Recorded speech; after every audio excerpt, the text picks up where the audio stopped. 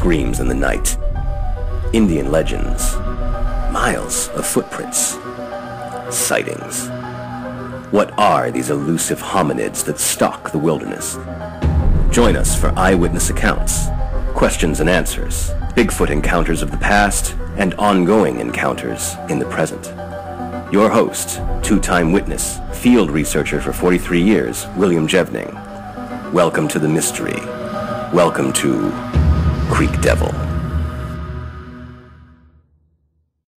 Hello everyone, welcome to another edition of Creek Devil. We have Tom with us this evening. Tom, Brian, how you doing, fellas? Good. Very good, Bill.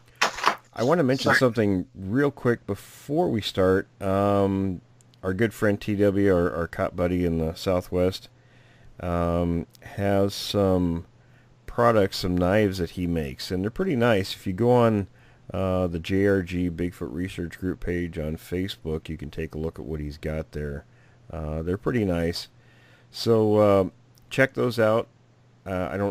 I got to ask him if he has any kind of a page for a direct link or anything, but they're on. He has them posted there, and if anybody's interested in buying those, you can contact him directly on the page. So, well, let's get started with the first segment of the show. Tom, we actually do 3 different segments of the show, so you're in the hot seat on the first segment. So, tell us what's going on. Okay, so I think maybe it might make sense to just sort of back up a little bit and tell everybody that I was actually on your show about a year ago, last May, in regards to an encounter that I had here in Oregon. I was up, a friend of mine and I had gone up to get a Christmas tree kind of up in the Cascades, and on the way down, just got below the snow line and had to take the chains off my truck. And it was in an area that was, at this time, it was just pitch black. It was pretty dark, and it was absolute silence in the forest. So, got under there, took the chains off. And in the process of doing that, I'm a little bit of a character. So I grabbed a piece of wood, and I went over and I knocked on a tree. And by the way, Will, I have since found out that I think wood knocking is just sort of a kind of a modern phenomenon. It's not really necessarily associated with these things. Correct. Yes. Okay. But I didn't know then, and I knocked and went back to, what I was doing, putting the chains away. Bear in mind, just to kind of paint a sort of a word picture of what the area was like. We were miles into the wilderness, and there's nobody around. There's one road in, one road out, and we hadn't seen anybody. And it's one of those overgrown, Forest Service roads. It's not even paved. It's just a very rough road. And probably about 2-3 minutes after I did that tree knock, I was still in the chains, and we heard, for all intents and purposes, it was like somebody, when they put their fingers to their mouth and make a, loud whistle, a very sharp whistle, and probably 15, 20 yards from the truck. And I heard it, and I was so tired I didn't pay any attention. My buddy's like, "What was that?" And phrased it a little differently, maybe. So that got me thinking, and actually, really, I thought about it quite a bit, and that's why I initially contacted you. It really boils down to 2 things. Either somebody was standing in the woods that didn't have a car and they were 40 miles from anywhere, or it was a Sasquatch. And based on a lot of other evidence and what I confirmed later, I talked with somebody who is a public official who is responsible for that part of the wilderness. And this person said that, there's lots of them up there. So that's kind of where that went. And so fast forward a little bit. So this is something that I've thought about quite a bit. And it kind of dominates your thoughts from time to time. So I actually had shared this with a family member, with my aunt, and I really wrestled for actually weeks and months whether I'd tell her, but I finally felt that maybe I could trust her. And this is a little bit of a shout out to people listening to maybe have the courage to, if you feel like if you can do it, share your experiences with people around you. You might be surprised. So as soon as I told her, she got very quiet and said, well, you need to talk to your uncle. And by the way, you need to talk to your cousin. And why is that? Well, they both had separate encounters. So with that said, I'll just kind of move into the one that I think they're both interesting. But my uncle, he's 81, and he grew up in California, Northern California. His father was, he'd worked for the Forest Service, and back in the 50s, and possibly the early 60s, they were working in an area called Happy Camp, which I think is kind of like sort of ground zero for a lot of the Sasquatch sightings. So he was he worked for the Forest Service, and he was in charge of a road grader. And they were in an area, I took some notes, so he thought it was either Scott Bar, California, or another area called Gritter Creek. He wasn't really sure, but it's up north, Northern California. And basically what they did was the road grader would go along, and then at nighttime they had a spare tire that they kept in the back of one of the trucks. And rather than haul it all the way back down again, they just would take this tire that weighs hundreds of pounds and lean it up against the back of the road grader. And they came up the next morning, tire was gone. And there's nowhere, they're making the roads. There's no other access roads in this area.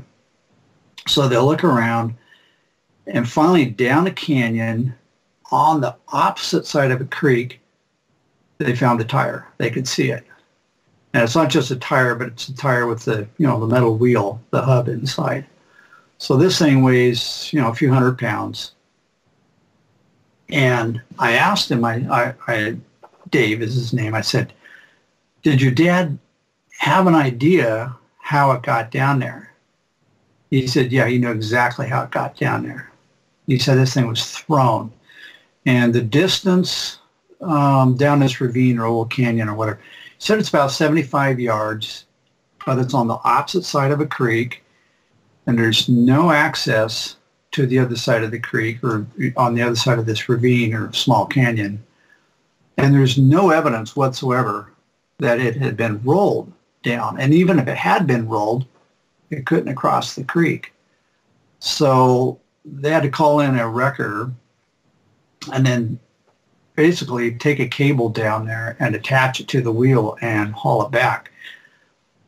But one of the guys, one of the crew members, is what you call a swamper. He's the guy that runs behind the grader and picks up the rocks that the grader leaves behind, and he just throws them in a ditch. They're trying to make a nice level road. And so this guy was, along with a lot of the crew members, was Native American. He's an American Indian that lived up in the area, worked for the Forest Service. And he, my uncle said, this guy's, there's nothing doing. He has no interest whatsoever in going down and hooking up the cable to haul this thing back. And when he left that day, that was it. He said he would never be going back up to that area again. And so I thought that was interesting because, this is in the 50s. This is, Patterson-Gimlin film didn't come out till 67. So it's like, how did these guys know? Well, they had their own culture and their own history and understanding of what these things were.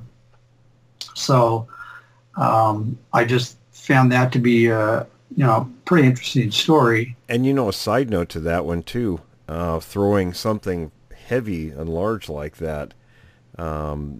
before, of course, the film was made in Bluff Creek, and Happy Camp's not that far from Bluff Creek, really. There was an incident with some filled oil or diesel drums that were thrown around. And I actually met one of the loggers who was part of that crew and saw that. So there was apparently they had a dislike for man-made objects and occasionally would toss them around. It's funny you mentioned that, because I read that story. I don't know if it was in one of your books or somewhere I'd heard that some of these 55-gallon diesel containers were hauled a long ways into the wilderness. Yeah. And I told Dave, my uncle, about that, and he found that pretty interesting. So you just confirmed. I was like, no, I'm sure I've heard this. So now I know I've heard it. But you think about it. So I went on to some of the tire sites that sell, Dozer and Greater tires. And the weight of these things without a steel hub inside, on the low side, tire alone is about 300 pounds for the small ones. And then the bigger ones, they run up 800 pounds. Yeah. But just, be conservative. Let's say it's 300 pounds, and then you add, say, another 95, maybe 100 pounds for the hub. And to throw that, and he said the ravine was at an angle. He said it was steep, but it wasn't a straight drop down. You couldn't just run up and throw it over like dropping it off the table or something. It had something through it, not only down 75 yards, but out, so that it would clear the ravine and the creek on the other side. That's a fair amount of strength it took to do that. No human could do that. No. I couldn't, I'd be hard pressed to throw it 5 inches. And he was very interested in the story. My aunt, when we started talking back and forth about this, she asked him, she said, "Are these things real?" He said, "Yeah, absolutely. They absolutely are." A little history on with his side of the family. I guess I can just go ahead and say this. His mom was a school teacher and I think a principal. She ran some of the schools up there. They started a society called the Siskiyou Historical Society. And apparently at one time, they had records of this incident, and it may have been reported in the local newspaper at the time as well. So it was a well-known thing. So anyway, that was my uncle's story, and I just thought it was interesting that this happened years, many years before Patterson-Gimlin came along. Yeah, absolutely. And then I know that you said Sam had a story too, but you want to wait for her to come on like a later time to tell it, or do you want to tell it, or? No, I can go ahead and relay her story. Sure. She said, "Go ahead and do it." She had a migraine tonight, so she wasn't able to make it. So she's, oh gosh, I want to say she's in her late 30s, early 40s, but when she was a teenager in Idaho, she was 17, a group of kids in the evening had gone for a drive around some mountain, and honestly I don't remember what it was, but they're going down the mountain and they saw this thing standing on the side of the road. It had come up, and she said, this is the part that I thought was weird. It got down on, she said it wasn't quite on hands and knees. It was more like it was crawling, not on its hands and knees, but crawling, and it crawled towards the car and had crawled up and got, I think it positioned itself towards the back of the car, and was, 2 people saw it. There was a bunch of kids in the car, and I think 3 of them did not see it, but 2 of them did. And the windows were down. She said we could smell it, and she described it. She said it was just this really nasty smell. And then it went up the mountain, but it didn't go on two legs. She said it initially started crawling, and it might be a good idea to get her on it, because I'm sure I might be botching this up a little bit. No, we can have her on eventually, yeah. Okay. But anyway, the driver of the car said, that what the heck is that? And they got out of there. So kind of an interesting story. And I don't know, Will, do you have an opinion or a comment on this crawling around, not on hands and knees, but kind of like on their hands and feet or hands and legs? The first thing that came to mind was a lady I interviewed a while back. She lives in Northern California now, but the incident that she described, and I think it was her and her daughter in the car, was actually New Mexico. And they saw one crossing the road in somewhat of a similar fashion. She said it was hard to describe because it was so bizarre. So yeah, I mean, they will occasionally walk on all fours like that. Why they do it, I don't know, as opposed to bipedal walking. It's hard telling. Maybe it was, a method of trying to sneak up on the car. Yeah, it's funny. That was the exact words that Sam used. Was she said it looked so bizarre, and I think that's what freaked. It wasn't just what this thing was, but the way it was walking was just creepy. Kind of freaked him out, and that was what she said. She said it was just so bizarre looking. Yeah, and Will, we actually talked about that a few weeks ago, about how they might walk on all fours sometimes to stay low in order to, maybe they were hunting, It's a kind of a lower way to stay out of sight for catching prey. It could be, and it could be a way of disguising itself, around prey animals. I mean, here's the thing. I don't know that deer necessarily, if they're within sight, now maybe a close proximity might run from a bear. But animals are scared to death of upright posture like ours. Now, whether they're afraid of us because of the things we do, or they're afraid of us in that posture because of these things, we might resemble that posture. It's hard telling. But maybe being in a four-legged stance, it could even be a form of camouflage in a way, when stalking prey animals. In order to get closer to them. Yeah, and I could just imagine what Sam would be feeling at that point, with just seeing this thing kind of creep up like that. I mean, I would imagine it would be terrifying. Yeah, she said they were definitely freaked, and I think she was a little disappointed that it was only her and one other person in the car that saw this, and her, and I think she said the guy's name was Bruce, saw it, and then when it went up the hill, he goes, what the hell is that? And they just, they hit the gas and got out of there. So yeah, that would, I didn't think about the getting on all fours as a form of camouflage, but that's interesting. It's an idea. I mean, it could be other things, but I don't know, my thinking in the context of the situation sort of makes me think that. Yeah, it was definitely sneaking up on the car. That was the impression she got, and the other guy, was that this thing was sneaking up on him. And I'm sure that's probably what it was doing. But I didn't think in terms of, like deer and elk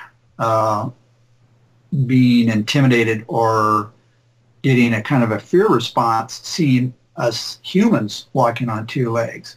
So maybe when I go deer hunting, I'll have to keep that in mind. I remember an anthropology professor many years ago talking about that. That's standing up on hind legs is sort of an aggressive posture, and we do it naturally, so we take it for granted. We don't think about how it affects animals, seeing us in that posture. So. So from that standpoint, sure, you get that aggressive posture. If the animals are, of course, they're intimately aware of these things. So since they walk like that, like I said, it could be, whether the things we do, shooting animals, doing stuff like that, would cause that fear, or animals associate that posture with these things so that when they see us, they get the same response as one or the other. Yeah, for sure. Wow. Yeah, that's pretty interesting. And if you got time, I have one other story. Absolutely. The microphone's yours. I wish I had these people with us, because it's one thing for me to tell Sam's story. It's a whole other thing for her or my uncle or this other guy. You pick up the emotion and the tone of voice in, when they're relaying the story, and that information gets lost in the translation, when I'm telling it, but I'll do the best I can. So it wasn't last summer, it wasn't too long after the interview with you that, I just kind of took a gamble, and with certain people, you just kind of sense maybe I could, tell my story with them.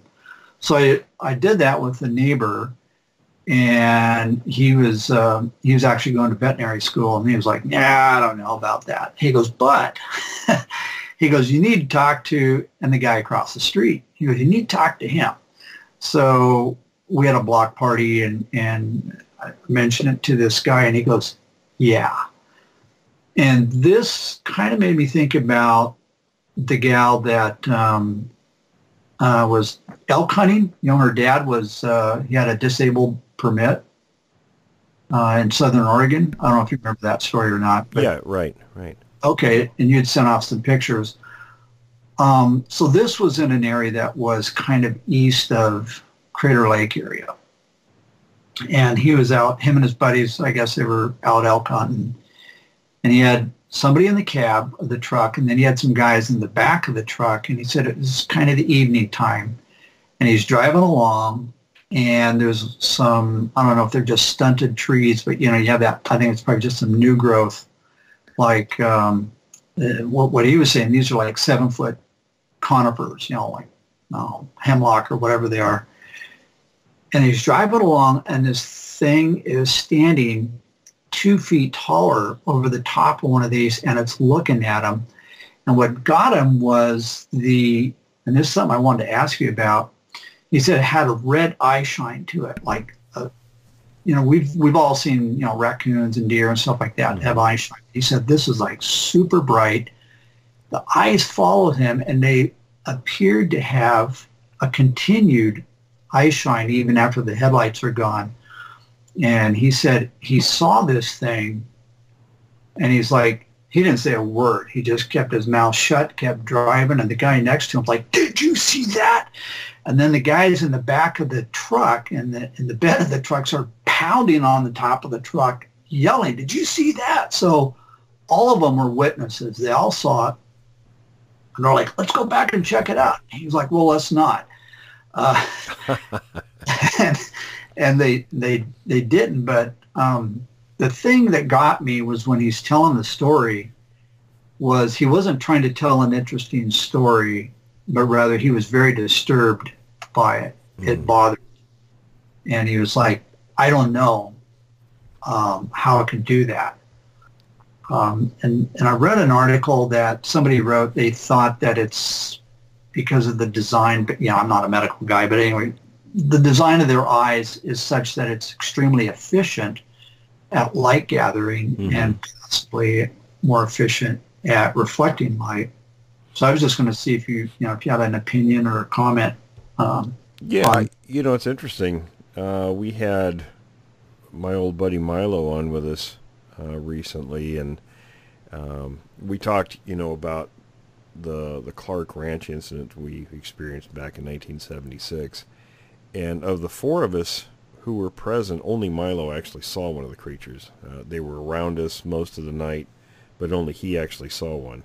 And it was the firelight. He said the eyes were that red. It was standing over the tent, looming over the tent, looking at him, glaring at him. And he had a little short word that he screamed, and we all turned around and it was gone, of course. But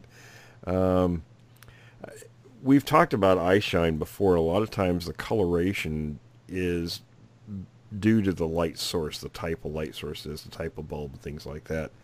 We're going to have, for folks listening, we're going to have our anthropologist on next week with one of our witnesses who had had a great encounter and some of the best footprints I've ever seen.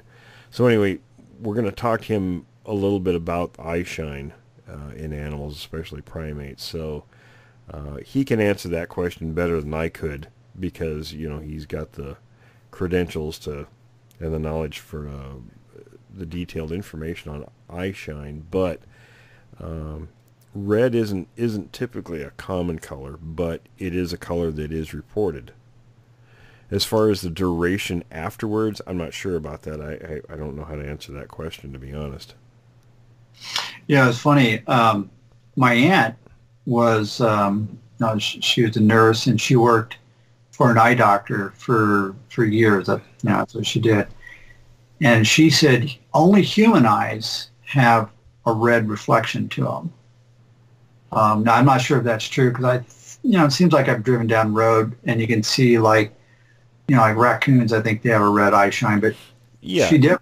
And again, it depends on the light source. Right. That would make sense, yeah. Yeah. But I did hear that story. It cracked me up that was, I guess, Milo's first experience camping. Yeah. He's thinking, this is what it's always like. Oh, yeah, those things are everywhere, I didn't remember at the time that was his first experience camping. I guess I didn't think about it, or all of us didn't really think about it. I thought that was great. And it was I didn't know that was your second book, but I bought a few copies of it. The guy that he had the red eye shine experience, I gave him a copy and said, dude, you got to read this. You need this. So I gave him one, and then I gave one to my brother who was kind of on the edge about whether he's skeptical or not. And I said, no, just read this. And then, Which book was that? In Search of the Unknown? Yeah, the one that has the drawing, the black and ink. Right. Yeah, that is, they're all good, but that to me is the best. That was an awesome book. Well, thanks. I appreciate that. Yeah, so I gave one to the guy next door so he could read it, and I don't know, you might make some sense out of it, and another one to my brother. So, well, and Tom, to just bring that back to what you said at the beginning too about the importance of sharing experiences. Now, in your case, you're talking about giving books and so forth, but just like share your experiences to anybody out there, because you never know how many people that your neighbors, your friends that might have stories themselves that just never told about it, right? So I think it's really, really important for that for those stories to come out and for people to share experiences and share information. Yeah, that's a very, excuse me, yeah, that's a real good point, because I never would have heard these had I not just taken that step and said, okay, well, I'm just going to take the plunge. And I also, some guy plowed into my truck a while back, and when I went to the auto body shop, I just kind of mentioned it to the gals behind the counter, and she goes, oh, you got to talk to so-and-so. And then they were telling me about their experience camping in the Coast Hills of Oregon, which I hadn't really thought of that as being a place for Sasquatch, but, I suppose they could. Mm-hmm. And so, thanks, Brian. That's so just mentioning it, you never know. There's a percentage of people out there that may have a shared experience.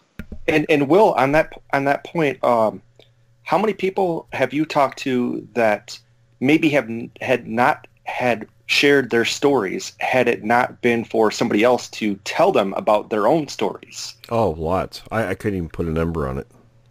Yeah, because I'm sure it happens a lot where people think that they're the only ones, and then all of a sudden they tell somebody, not all of, like their friends, but maybe just tell a confidant, And guess what? They might not have had an experience themselves, but they might have known somebody themselves who can also bring into light what they experienced. Yeah, it's like Tom said. I started doing this back in the mid-'80s. A friend of mine and I used to go to the field together a lot. And usually the morning would start out when we'd go somewhere, we'd leave pretty early. And we'd stop at whatever local restaurant, have breakfast, and that kind of started the day off. And I thought to myself, well, I'm never going to find out if I don't just approach people and ask them. So I made a habit of, getting up, going over, picking a random table, and asking the people there, told them who I was, what I was doing, and asked them if they had ever seen one of these creatures. And I was never laughed at, ever. People were interested. Now, occasionally you get somebody that'd say, well, I don't think they're real. But usually their companions would either, A, have a story that they had seen one, and to the surprise of their friends, or B, they would know somebody that had seen one. It was incredible the amount of information that came in that way. Yeah, absolutely.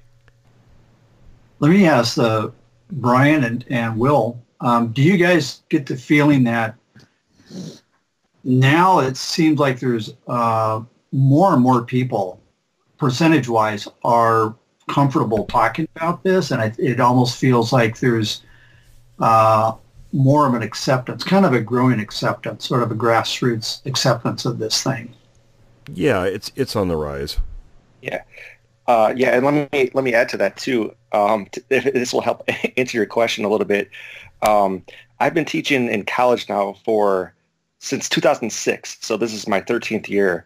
And at first, when I told even my professors or my my academic advisor, PhD, a couple PhDs, I said, hey, I'm kind of interested in the subject, and I just, I helped Will write adapt his book and everything, and I thought that they were just going to laugh it off, and they actually became really interested. They're like, wow, tell me more about this. So even in the academic world, I think that it's becoming more and more accepted. And I have a lot of questions later on tonight that we can get to, or maybe if it carries over till next week that I can ask Will about too. But I think that it's definitely becoming more and more accepted. And even my family members, I mean, even people like my dad, who I didn't think would ever be saying, oh, I believe in that. But then now he's really interested in the subject. And when you look at the evidence and you look at what Will has done, I think that more and more people are becoming more accepting to whatever's out there, if that makes sense. Well, that's kind of interesting that you're saying that the academics or some of the academics are becoming accepting this. And I'll tell you something that I personally get. I get approached more and more by professionals in different fields. I added on a biologist here in the Bay Area recently, and not just him, but he talks about it with his colleagues, and they all seem to have an interest. I mean, it's not just dismissed like it used to be. Yeah, definitely. Yeah, that's actually, I think, kind of encouraging, and kind of, is it okay if I ask another question? Or? Yeah, go right ahead, Tom. I think you had mentioned in one of your previous shows that back in the 50s, there was an estimated, and I don't know how they calculate this, Fish and Wildlife, but an estimated population or breeding population of about like 50,000 of these things. Well, it wasn't Fish and Game. That came from Mr. Black. Okay. The number, I think it was him. One of the Mr. Blacks. There's several of them actually. It's in the 50s on the continent. The estimated population was around 50,000. Well, and I got thinking, when you're talking about the geographical area of Alaska, Canada, and the United States, 50,000. If it was people, that was 50,000. That'd still be chump change. If those people didn't want to be seen, you'd be forgiven if somebody came from another continent, came over here and said, yeah, no, nobody's there. I haven't seen anybody. Yeah, it would be very few and far between. Yeah. And I think you mentioned that the number has significantly, it's gone up to 6 digits now, or? Right. In fact, even Grover Krantz, when they were speculating, and that's all it was speculation. You do have to have a certain number of creatures in the species to have a viable breeding population. So I think that's kind of the figure he was going at that time. I can't remember the time period it was. We're talking 70s or 80s. His estimate was 10,000, which was significantly lower than what the people in the know knew.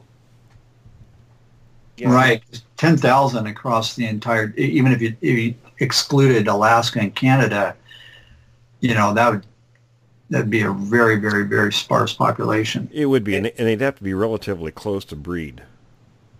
Yeah, yeah, and Will, on that note too, I mean, considering that these are probably the apex predators, you could just look at the world population of people and how the world population has increased. I don't know how much. I don't know what the statistics are, but significantly since the 50s, 60s, 70s, 80s, 90s, 10s, and to today. Yeah, post World War II, it really exploded. Yeah, you'd have to think by logic that these things would increase as well, because it's not like, you could look to other species like the gorillas, which might be endangered species right now, but the fact that they're being hunted and things like that's different. I mean, these creatures that we're talking about are not being hunted necessarily. Well, and here's the difference between animals like that and these creatures, gorillas and chimps and so on.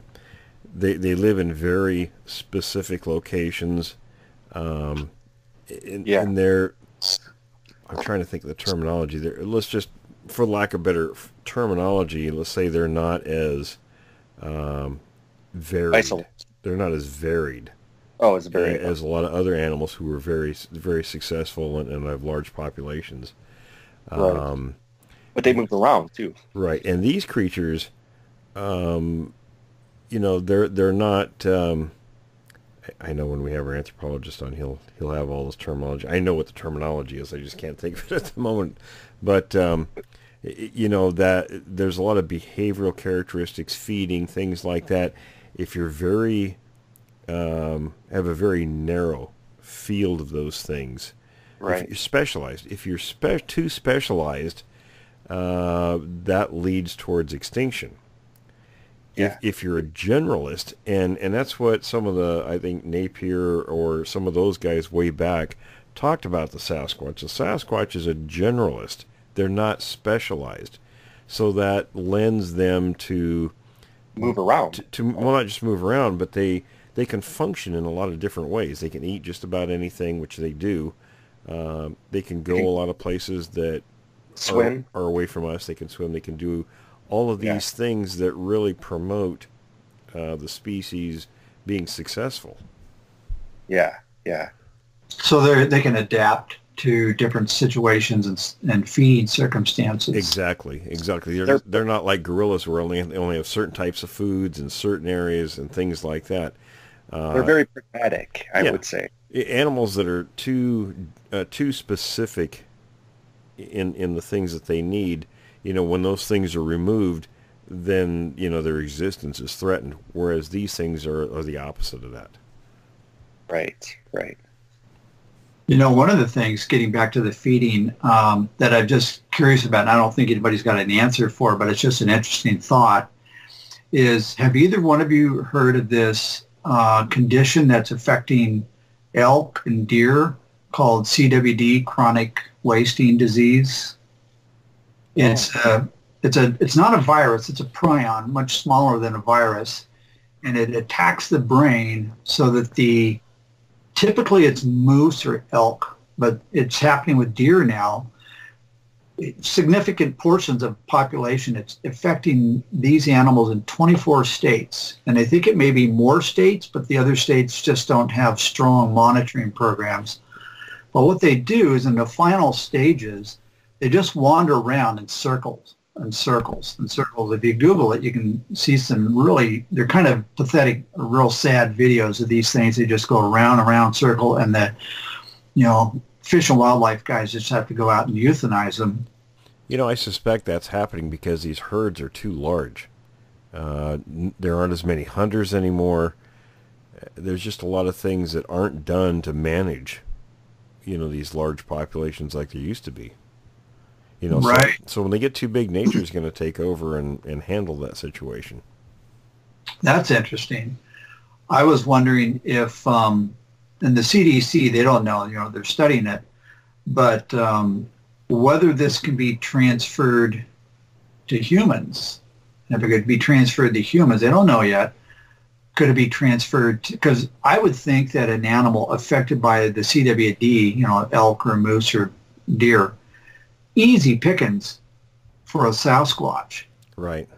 And then wouldn't it be something if later on that started to spread within their species, their population? Yeah, there's no indication that, I mean, we don't hear about diseased ones, and I think, like most animal populations, especially predators, they only kill off the sick ones. So that's probably why we're not seeing anything like that. And it may not affect them. Yeah, but that's interesting, Tom. Yeah, I haven't heard that, but I'll have to look that up. What's it called again? CWD, chronic wasting disease. Okay. Okay. And it kind of made me seriously rethink about, I thought about maybe getting back into, maybe doing some deer hunting or something. Maybe I'll sit tight on this for a bit. Yeah. I have enough mental problems. I don't need to add more to it. Hey, Will, Yeah. you had mentioned one time something called where the Sasquatch do territorial markings. Mm-hmm. Right. And can you elaborate on that, or what exactly that is, and how you might, what to look for if you're out in the woods? Well, the main type of marking is either snapped or twisted trees. And it kind of depends on the fiber of the tree, the type of tree. So in southern Washington, what I found, originally Bob Titmus showed me this stuff, and I wasn't too impressed with what he showed me because, quite frankly, what he showed me could have been done by anything. But he told me he had these little piles, dozens of them all over in his house, and they were nothing more than sticks, maybe an inch thick, that had been snapped and kind of turned over. And he says, well, when I find tracks, when I'm tracking these things and following a line of tracks, I find these, periodically as I'm going along. He says, I don't know, maybe they just walk along and grab a limb and twist it or snap it and twist it over. And I just kind of thought, well, I didn't know what to think about it. So I just kind of put it in the back of my mind. And this was in the mid-'80s. He was showing me this. So come about 1991, a friend of mine and I were deep in this watershed area up on a ridge, and I found a tree. We stopped for a break, and I happened to see this tree. And it was it was a Doug fir tree about 3 inches thick. And I took my tape measure out after I found this, and it was broken 90 degrees over. Had been freshly done. The bark, nothing was damaged. It was just snapped over. It was a clean break. 8 feet off the ground, 8 feet 1 inches. And I ended up finding 13 more of those in a line about 100 yards apart. And an Indian friend of mine, Klamath Indian, I showed him pictures, and he kind of chuckled, and he says, oh yeah, that's the Sasquatch's mark. I said, what do you mean it's mark? He says, yeah, they mark territory that way, or like what you found is a directional marker that's the leader of the group telling the other ones which way it went to the next feeding area. And I thought, oh, well, that's kind of interesting. And then a few years later, more than a few years later, actually, it was in probably 2004 or 5. I was in Northern California, and in the middle of this stand of ponderosa pine, young ones, that were maybe 10 feet tall or so, right in the very center. And these are all pretty close together, but it was a cluster of these little trees.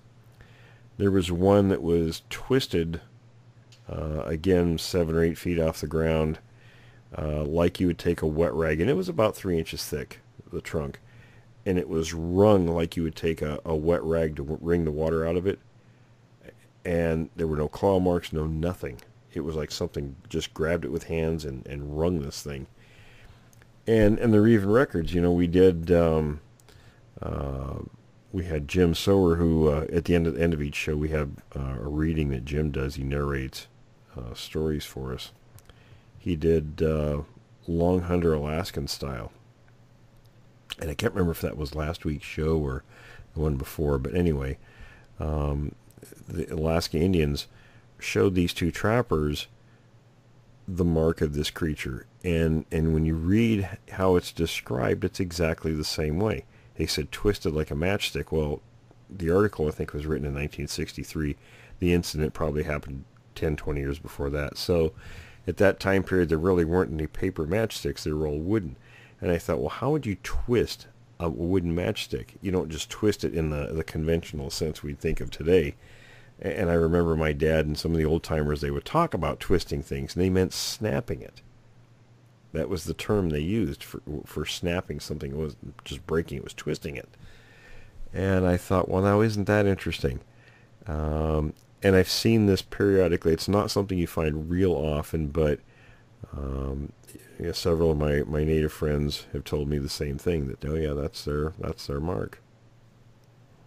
You know, it's funny because I have seen that. You mentioned it in your book, and you showed pictures of it. And so in that area where I had my encounter, that was one of the things that really caught my attention as I was leaving. I was like, dang, look at that tree. It was about 8 feet tall, about 3 inches in diameter.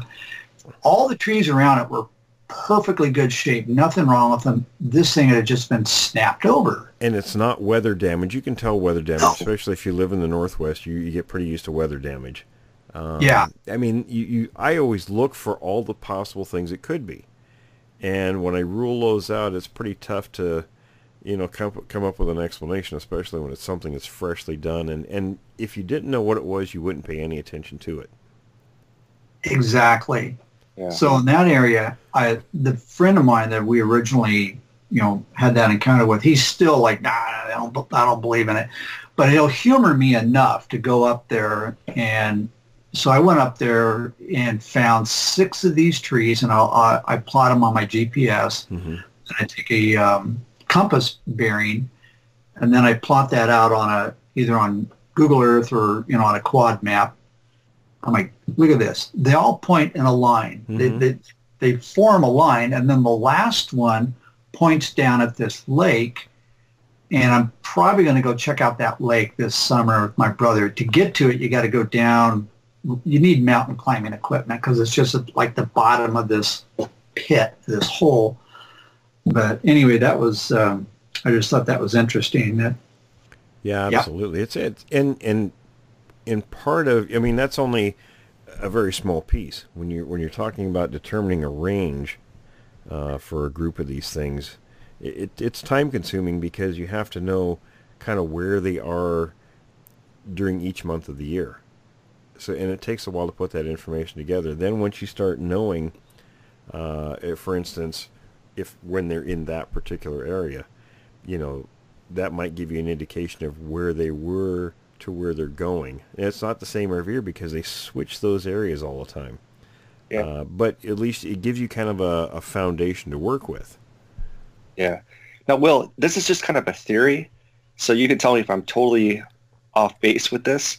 But you said that the tree breaks and the signs that they leave are either, or it could be both, but either a way to mark their territory or to lead directions for the ones. Okay, my theory would be that would be the latter for directions, because if these are the apex predators, they don't want to mark their territory to scare the other prey away. They would want to draw the prey in. So it doesn't make sense for them to here's the thing though. See, now a deer or an animal like that wouldn't know what that marking was.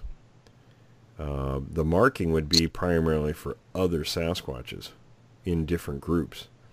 If you see a single marking like that, it's usually a territorial marking. If you find a line of them, That's a directional marking. And then also there is the third type with the same type of marking. If there's an area of routine human use or habitation, they may mark the perimeter of that area as a warning. Right, for other Sasquatches, you're saying. Correct. Right. Yeah. Okay, gotcha. Okay. Yeah, that makes sense. Yeah. Well, that's interesting because that's what I found with the line. And ultimately it seemed to point to a lake. And I thought, well, hey, you know, maybe it's just saying, hey, there's water down here. There's food around. There's something they want down there. And so I just, anyway, it's something that I'm going to check out when the snow melts. Right now it's about 5 or 6 feet of snow up there. So that's not going to happen. Well, Tom, very interesting. Glad you were able to come on. Good to hear from you again. Thank you. Yeah, we're running a little bit short in your segment. But yeah, absolutely. Come back again and you know, join us for, we'll have to have you on the Q&A section. Awesome. I would appreciate that. That's great. All right. Well, thanks, guys. Good talking to you again. And You too. all right. Thanks a bunch. All right, Tom, Okay. and if you need anything, you know, photographically, you know, to help out with talking to people, you know, get a hold of me and I'll send you stuff. All right. I'll take you up on that. Thanks, Will. All right, Tom. Thanks, Brian. Yeah, you too. Thanks. All right, folks, let's see. Hey, so Will, I was going to ask you, that happy camp that he was talking about, that's really close to the Bluff Creek area? It's kind of northeast of there, yeah. Oh, okay. Okay. Well, Brian, let's go ahead and dive into the Q&A section of the show, folks. We're going to, again, thank Tom for joining us, but, you know, interesting information he had. And, Brian, before we jump into this, go ahead and give out your information. Folks, next week we have our forensic anthropologist coming on the show, so any questions you would have regarding anthropology or the scientific end of this, you know, send them to Brian so that we can, we're going to put him in the hot seat. Yeah, absolutely. So just any questions, just send them to orlandooutsider@yahoo.com. That's Orlando Outsider, one word, @yahoo.com. And for anybody that's been asking about the origin of that name, it's just because I'm from Michigan. So when I moved down here in 2006, I just felt like an outsider. So that's just kind of the Orlando Outsider that I adopted.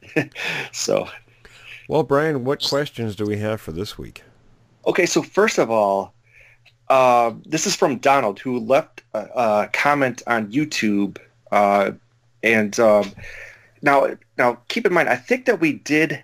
In fact, I know that we've covered this before, but maybe this may have been the segment with Milo or maybe the week after that got cut off. So maybe that he didn't hear this, but he just had a question about the cabin from the 1924 attack.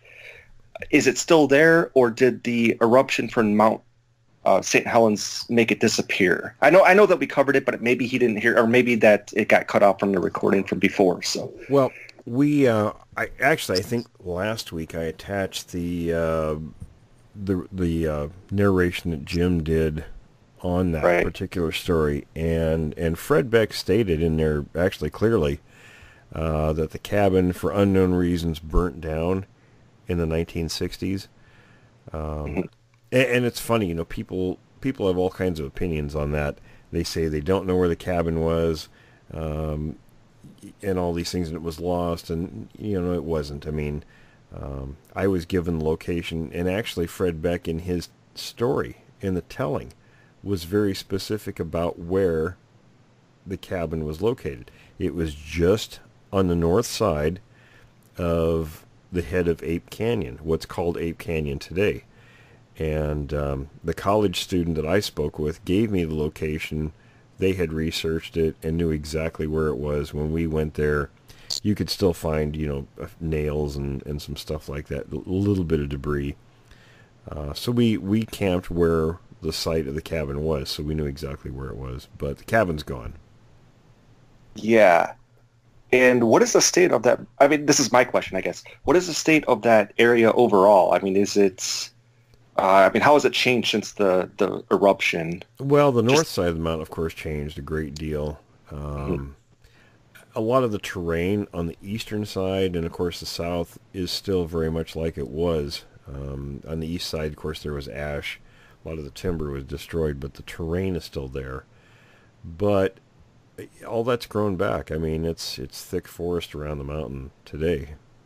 Yeah, I mean, is there any danger that it's going to erupt again anytime soon? Or actually, it erupts periodically. Does it? I've driven by there. Well, before I moved to California. In fact, when I was there last year for my birthday, you occasionally can see steam coming up out of the mountain, and you'll have little eruptions occasionally. Yeah, yeah. Okay, so also this is from Donald. He asks, I don't know if this is just meant for like the Jevning research group or just I think people or researchers overall, but he says, do you think that there's a possibility that your researchers are embellishing a little bit? I have my own answer to that, but I'll let you handle yours first if you want. Well, I guess depends on whether we're talking about our people in the JRG or people in general. If we talk about people in general, there's a lot of embellishment out there. I hate to say that, but there really is.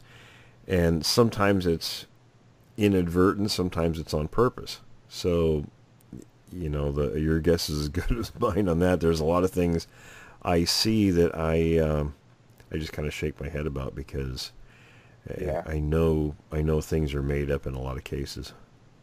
Yeah. Well, here's my take on that. It's a really good question, by the way. It is. From Don. I think it's a really good question. But I think that there are kind of there's like a demarcation, if you will. On one hand, you have people that are legitimate in their stories, and I don't think that they're embellishing. I think that when they talk about the terror and the horror of their experiences the fear they feel, I think that that's absolutely real. I don't think there's any embellishing at all. But on the other side, I think there is a lot of fabrication throughout history, even throughout today, that we know about. And I mean, we don't have to say names, but I mean, it goes on and on. So I think there's a lot of misinformation and a lot of fabrication, not necessarily embellishment from the people that are legitimate, but from the people on the other side that are fabricating information. Oh yeah, they embellish a lot. I think when you tell what happened to you, I know what I used to do with mine was I would tell it too quick. I'd rush through the story and leave out a lot of details. When I wrote In Search of the Unknown, I actually sat down and I had to think about that. Actually walk myself through step by step everything happened and try to dig up all those memories. And so when people tell things, I mean, it especially depends on what's in their frame of reference. If they don't know how to describe some particular thing, they don't have words for or an experience for, they'll put together the best they can. And it's not an embellishment necessarily. It's just a witness trying to do the best they can to explain something that's unexplainable. Yeah, like that's why I want to have Sam on here because Tom's cousin or his cousin's wife. Right. And I heard it because what he was saying is that, especially in his email, he was saying that, I mean, the terror in her voice, the fear in her voice was just so real that there's no way that they're making it up. I mean, it's there's no way that they're embellishing. Like all the experience that they felt came through in genuine emotion. And it's different than just making up stories or adding details or anything like that. It's just true, raw emotion. And I can certainly side with that. I've interviewed many people, and it's very difficult a lot of times for them to retell because they're reliving the experience. And they will get very emotional.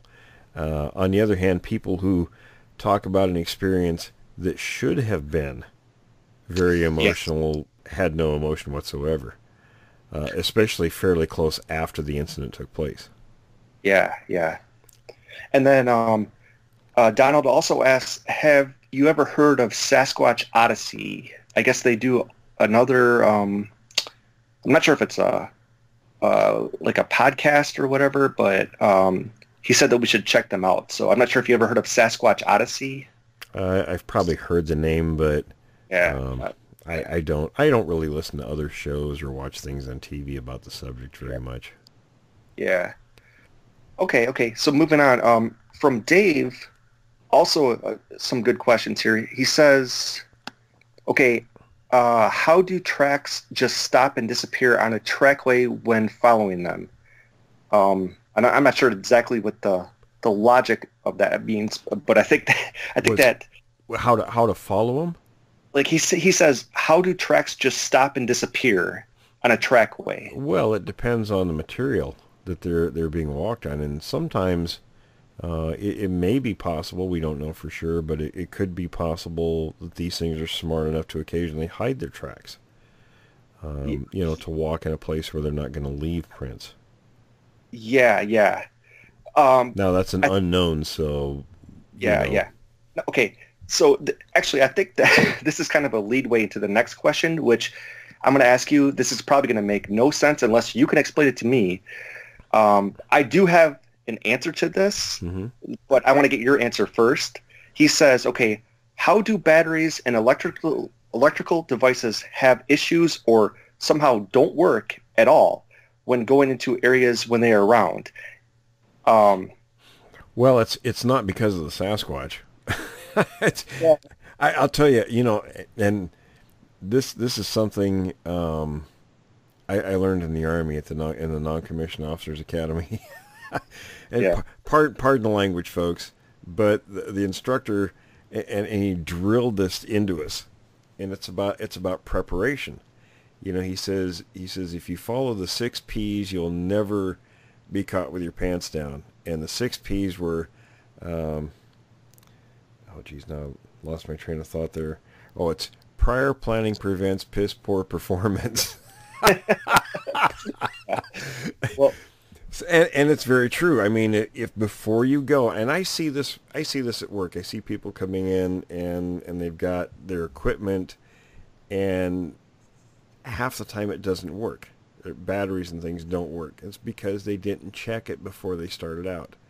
It's not the, and I had a friend of mine. This guy was, a brilliant individual. I'm sure he never talked about his background educationally, but I have no doubt he had at least one PhD, probably 2 or 3 of them. We would go out to the field often, and my cameras always worked because I always checked them before leaving, and the night before made sure they had fresh batteries, things like that.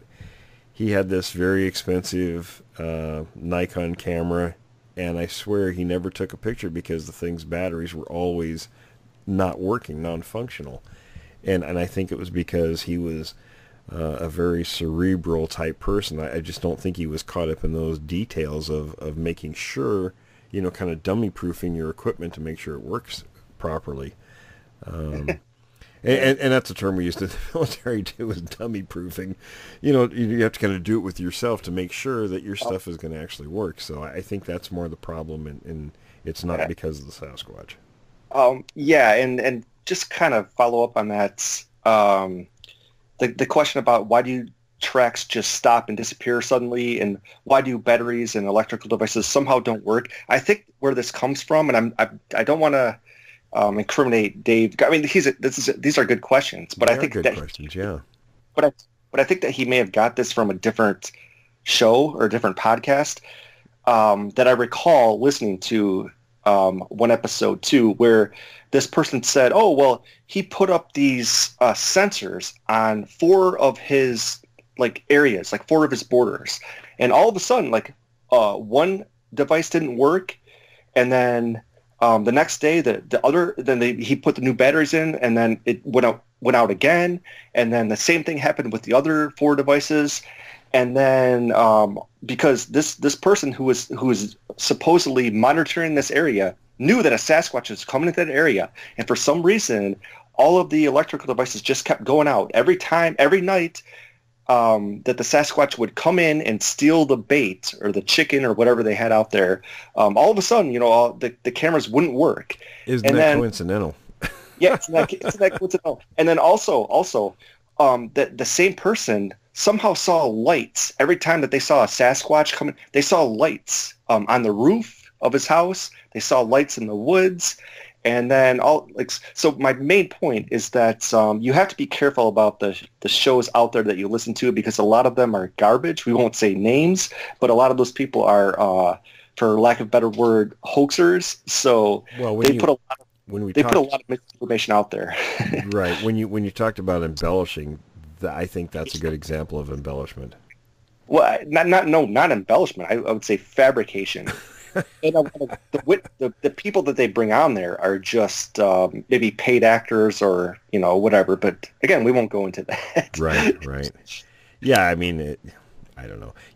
Here's the thing: if you've got equipment out. Now, number one, they're going to avoid stuff in their area anyway, because primates do that in particular, especially man-made objects.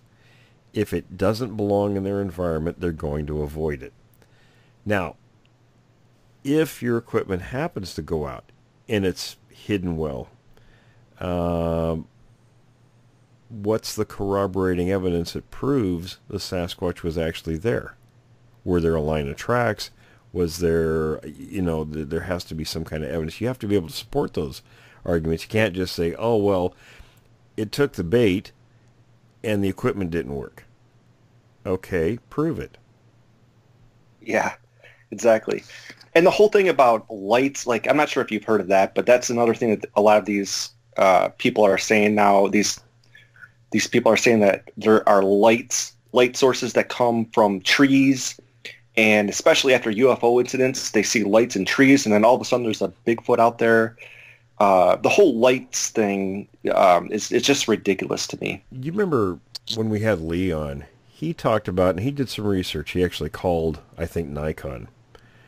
And it's actually in a lot of SLR camera manuals, digital cameras. And I can't remember the exact. He's going to come on again sometime. I'll have him elaborate on it. But the digital cameras can actually have an artifact on pictures that actually looks like a light, an orb or whatever, what have you. As far as people seeing them, I don't know about that. But as far as the camera itself, when you see pictures of stuff like that, that's easily explained. Yeah. Well, the point is that I think that a lot of these people are just, a lot of the people out there are sometimes making stories up that that you have to be careful about listening to and taking it too literally, because some of these people out there are crazy, and we have the history of the subject where we know that to be true. And people sometimes there are a certain amount of people out there that want to believe that kind of stuff. So when they hear the story, it's like, wow, there it is. That's what I believe. You got to be a little more critical in your thinking. Yeah. And also, last question from Dave. He just wants to know, when they throw things, do they throw from the standpoint like we do, like overhand, or is it more of a sidearm, or is it I guess either or is what he's asking. It's hard telling. I don't think anybody knows. Yeah. I don't think I've ever heard of anybody actually see one throwing an object. I doubt that it's similar to what we do. Because if you watch chimps throw things, it's not exactly the same way we throw things. Right. It's probably more like that. Right. Exactly. That's what I was thinking too. Hey, so here are some of my questions. When witnesses do tell police or whatever authority about what they've seen, if they've encountered one of these creatures, what is the police reaction most of the time that you've heard? Are the witnesses kind of laughed out of the building completely, or do the police kind of take time to listen to their story? No, usually that's they kind of laugh at them. I've talked to people that have actually had the police come out after a sighting onto their property. They go look, they humor the people, but that's as far as it goes. It's not ever treated very credibly. Yeah, it does make you wonder how many reports that they get, and they just roll their eyes and from people that have not really seen one of these things, but they just report it, or not just the Sasquatch. Yeah, now it could be. Now that's on the surface. That's how the witnesses, see the law enforcement acting. Now, whether they know more or told more or not is hard to tell. We don't know that, because I've talked to a number of law enforcement people who said, "Oh yeah, we have a specific code for these things," and so on, and are told to handle these stories in a different manner. But that's not across the board. It depends on specific law enforcement agencies and other factors. Yeah, well, I guess that's a good segue to this next question. Would be like, what percentage of police departments or police individuals, I guess, officers individual, believe in the subject, in your estimation? It's hard telling. It's probably, you'd have to look at the cross-section of the population. I think it would correspond because they're average folks like everybody else, and depending on a person's beliefs or experiences. Yeah. And it might also, I guess, depend on the location too, because I'm sure the Pacific Northwest might be a lot different than, the Southeast or something like that. Oh, absolutely. Yeah. And okay, here's kind of a interesting question. Were there, without going into names or whatever, but were there any witnesses on the old show or any old shows that you've been on where you interviewed somebody that, without the obvious one, but in any interviews with people that you thought were credible at first, but then later on, or maybe even as the interview progressed, began to think that they were lying? Well, yeah, or just imagining things that happened to them. I heard one or two Lulus, and I don't want to embarrass the people, so I'm not gonna say any specifics. But there were a few times that I'd be listening, and I just thought, ooh, this is a whopper. This one. Yeah. I mean, because how many people have you've interviewed? Thousands of people, right? Oh yeah, I'm sure. Yeah. So the vast majority of them were probably telling the truth, but at some point, there were got to be some of them where you said, "Oh my gosh." Yeah, I mean, and more doing podcasting. When you go out and meet people, because you're standing there with them, talking to them, you can gauge a lot from body language and their voice and things like that. Not just the details of the story, but there are other factors that come into play there. But when you're doing podcasting, especially if you don't meet the person, or a lot of times, I was put into a situation before where I didn't really know much about the witness coming on, and just was sort of interjected into the doing the interview, and Yeah. You don't know what you're getting sometimes with that, but yeah.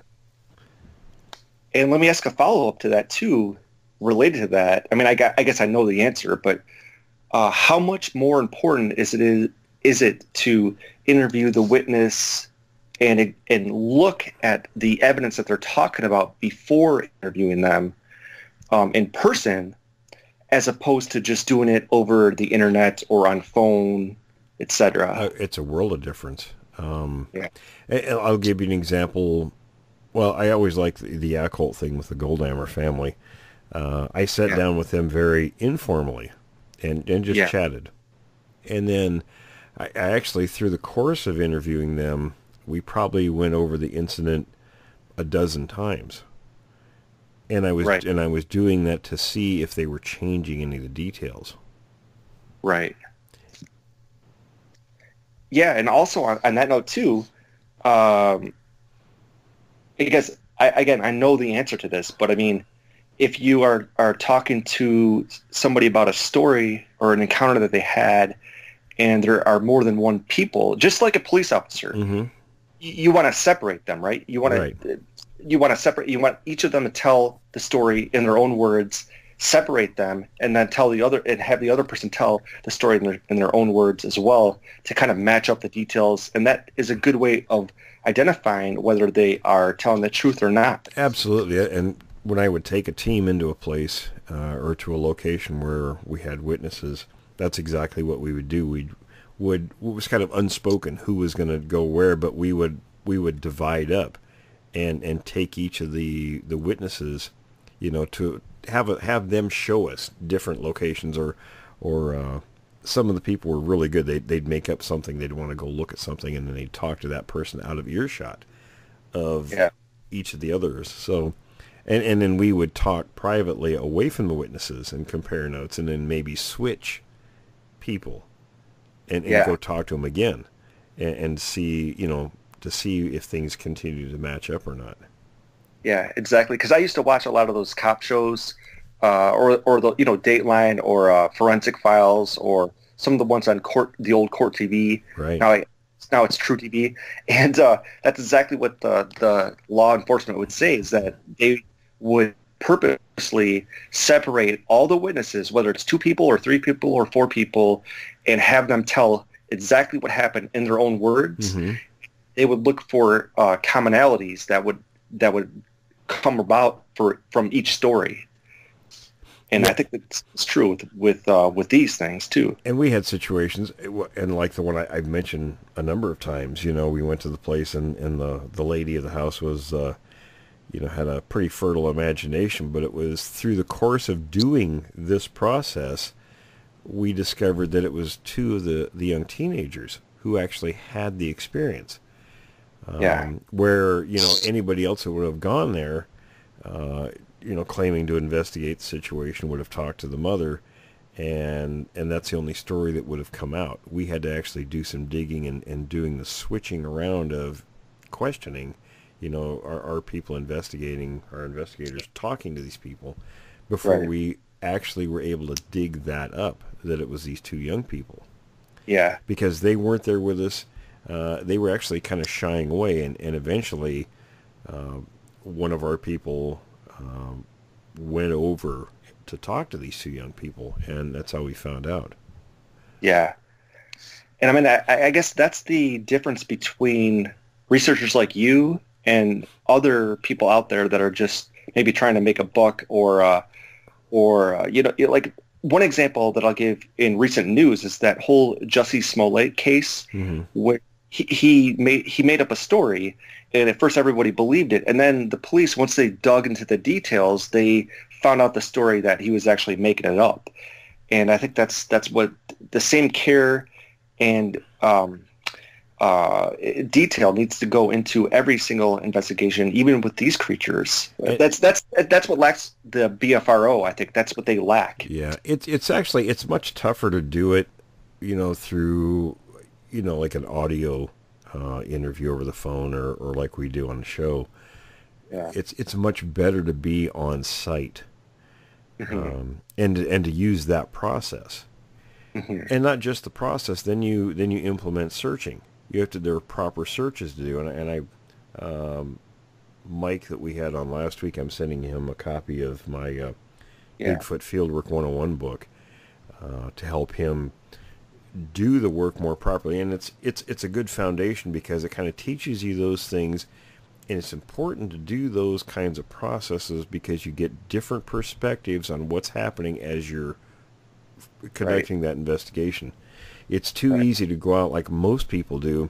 They go to a spot, they talk to a witness, they do a real casual look around of the immediate spot, and that's their whole investigation. Well, sorry folks, that's not much of an investigation. You have to really dig into the details. Exactly. You have to go back. You have to keep looking, even if you might go 100 times and not see anything in an area. But that's valuable information too. Right. And the 77th time that you go in there, you might pick up on one little detail that, again, might not seem interesting at first, but then the 99th time you go in there, you'll find that it relates to something else, and you could kind of connect the dots and so forth. I always felt like I was just beating my head against a brick wall, going into some places, not seeing something, and then, like you said, through the course of just going through those places, your mind, at least mine does, that goes through all kinds of different pathways. And after a while, something might trigger a different perspective, and I'll think, oh, I never thought of that, whatever the circumstance was. Yeah. And it might lead you down a different pathway. So you kind of have to take your time. It is time consuming. Take your time. Don't be rushed. Consider everything that's going on. Consider the history of the area. There's just so much going on in these places.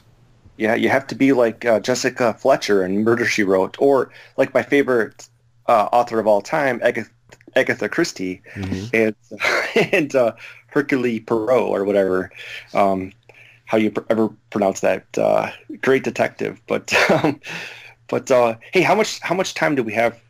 We have plenty of time. Oh, okay. So I was going to ask you about, the potential aftermath of when the creature is finally found to be real. Okay, what do you think is going to happen? Just your overall gut reaction. Like, what do you think is going to happen if, like, tomorrow morning we wake up and somebody says, hey, we have a Bigfoot captured, alive or dead? What do you think is going to be the reaction of America? Well, I think all the people that think people who would get involved in this are crazy are going to do a complete flip-flop. Well, officially, I mean, of course, the Endangered Species Act kicks in right away. And of course, that'll be a big deal because they'll have to make a lot of determinations, and they have to do a study. And of course, this is big because they're every place.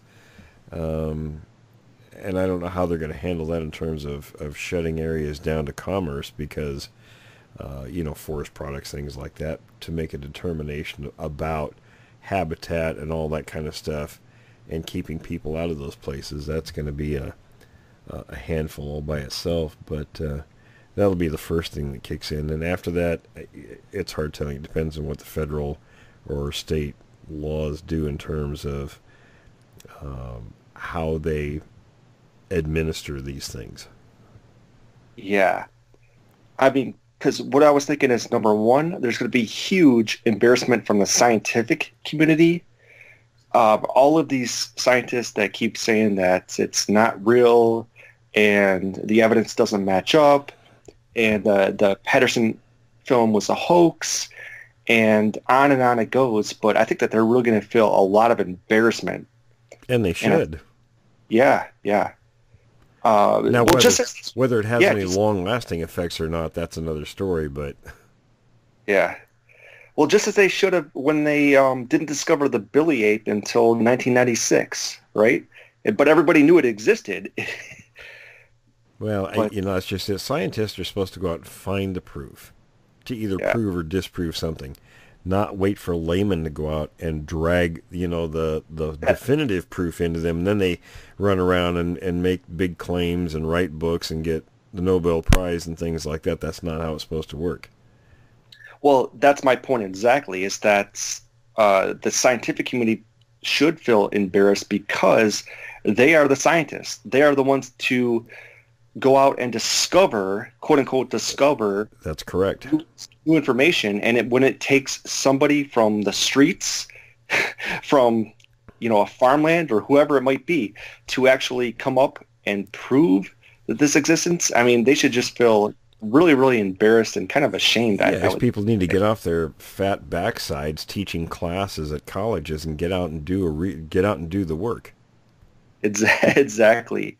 That by the way, that's one of the reasons why I kind of admire people like Jane Goodall, who actually went out and did research in the field, or other people like that do research in the field, not just in colleges and so forth. There are good scientists out there that really work hard and do the job that they're supposed to do. There's just plenty of them that are they lump themselves in the same grouping, and they really shouldn't be lumped in the same grouping. If they want to sit around, write papers and think highly of themselves and have a nice little comfortable career, that's fine and dandy. But if you're going to call yourself a scientist, well, you need to be on the cutting edge. Yeah. And the other thing too, I think that there would be embarrassment from the public, the general public, because even though I was actually going to bring this up to Tom, because when we were talking about the like, do people believe in this and so forth, there was a poll in the Washington Post a couple years ago that said that I think 35% of people believe in the creature, but something like 65% of people are definitely willing to believe that it could exist. But there were other, 35% of people that said, oh, wait, no way, no how, it doesn't exist. And I think there's going to be embarrassment from the public, a lot of people in the public that just made fun of people like you and some of these other researchers out there. And I think there's going to be embarrassment from them. And again, there should be. I think, and again, the numbers you stated there, if there's 60% people out there, that's what I call skeptics. They're willing to, but they're sitting on the fence. They'll go either way, depending on the evidence or proof put in front of them. Yeah, and that's either for or against. It's not, not one-sided or the other. But the public, how they are. They'll just those skeptics. They'll just say, oh well, they'll change their tune of thought. They'll just say, oh well, I thought it could exist. I never dismiss it all entirely, even though they'll morph into something more acceptable. Yeah. But the last thing too, and this is kind of very personal to me, because I was a journalism major, my undergraduate in college. I think that you're going to have a lot of embarrassment from respected journalists who have kind of mocked this subject. Even when you read subjects, or even when you read articles about this topic, and they start off by trying to say that, oh, well, hey, maybe this creature exists. They kind of laugh it off and say, hey, nobody really believes this creature exists and so forth. But I really think that the journalism field in general, especially since I graduated my undergrad in 1997, and I could just tell you the whole field has gone really downhill since then. And I think that a lot of journalists will lose a lot. They won't lose credibility, because I don't think they have a lot of credibility anyways. But I just think that there should be some embarrassment from that field. Well, I can see that, especially, I've mentioned before about doing interviews with reporters, and even if they're well-intentioned, sometimes that little attitude can creep into an article. And it's too bad, because I've actually dealt with some pretty good news people that have written good articles. But there's always some out there that'll.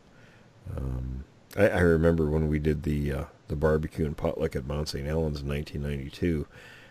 There was a lot of newspaper and radio people that Rene wanted to take away from. On the second day, he wanted to take them away from what we were doing. We had kind of a social setting, kind of a little brunch type setting in different locations throughout the campground, so that my staff and I could meet with anybody who had an encounter, and it was very successful. We had all these little stations where, we had like pastry and coffee, and one of my staff was in each one of these locations, so people would kind of congregate around the fires and such, and sit and talk to our people about their encounters. We collected a lot of information.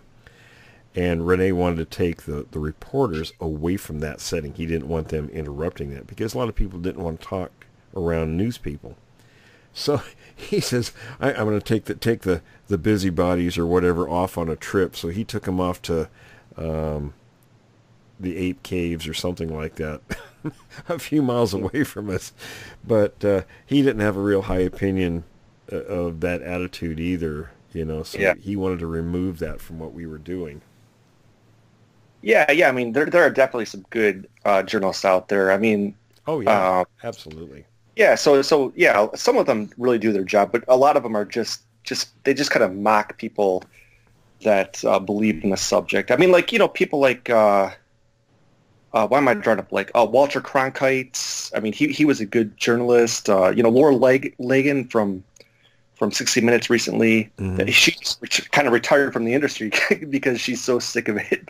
But what's the, why am I drawing a blank? The 1960s, CBS, I'm drawing a blank of his name. But anyway, so there are a lot of good journalists out there, but I just think that it'd be nice if they would report without interjecting their opinions.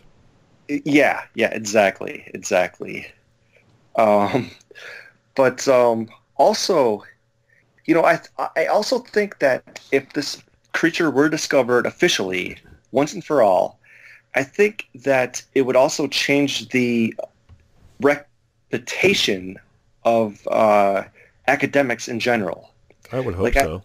Yeah, because I think that they're like everybody in academia. Like I just told you and Tom, I think that it's changing because more people are waking up to the subject. But there has been so much written about, oh, this is a hoax and so forth.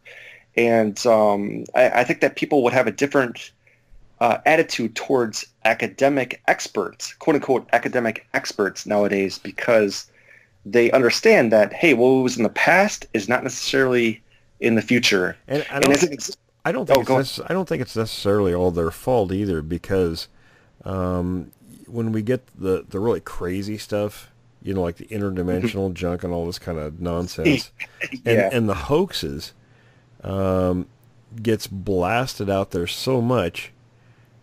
And I think when they take a cautious look at the subject, they see this junk and then want to try. I don't blame them for wanting to turn away from it, which is really unfortunate because when there's so much really good material, they don't allow themselves to be exposed to that. Yeah, and just to add to that too, because I think you're right. I just think that the subject has been so tarnished by some of these hoaxes that a lot of people in academia haven't really taken it seriously. Right, right from the beginning too. Yeah, and that's not necessarily their fault, but if they were covering the subject, which I know that a lot of them don't, but if they were to cover the subject, they should go into deeper to that. But like you said, I totally agree that it's been, in fact, we should have a whole show sometime on just the hoaxes that have been perpetuated throughout history. Oh, yeah. I mean, everybody always thinks about the Patterson film. And of course, initially Ray Wallace was the one that he claimed he made all the footprints. Yeah. And so people would think, oh, well, okay, that's all fake. They dismiss what's in front of their eyes on the film instead of asking the question, why did Ray Wallace make this claim, and does his claim stand up?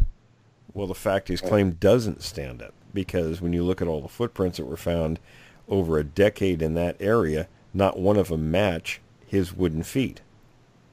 Yeah. So there's no credibility to his claim. Yeah, absolutely. The same thing with the whole Bob Hieronymus thing, claiming he wore the suit. Well, that's utter nonsense. Yeah.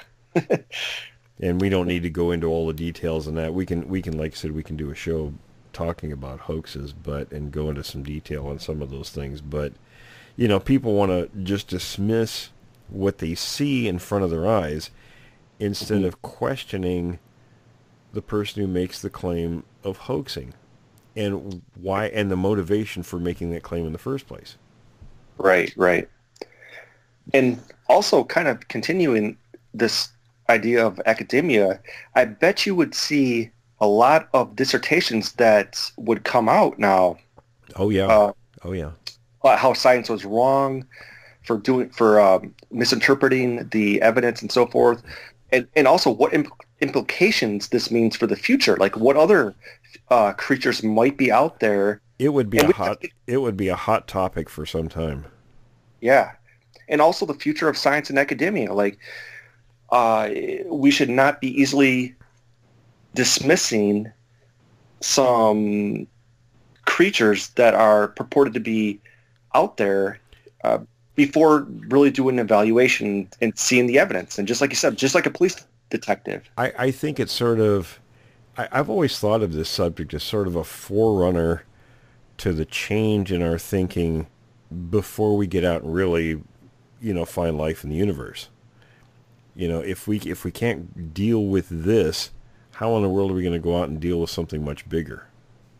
Exactly. You know, exactly. our attitude has to change. Right. So in other words, this could be a microcosm. Yeah. A macrocosm. Right. Exactly. And also, so there'd be I imagine a huge amount of new dissertations about the subject. Oh yeah.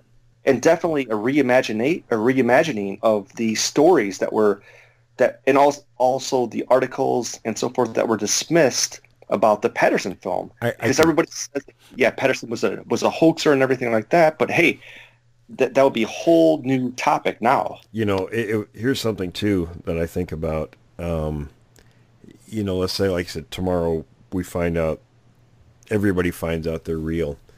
All the people that have been keeping their stories to themselves, I think it would be like opening the floodgates, you know, yeah, because they would be vindicated. So they'd be okay with talking about what they experienced. Absolutely. Yeah, Patterson and Gimlin would be totally vindicated, exonerated, whatever you want to call it.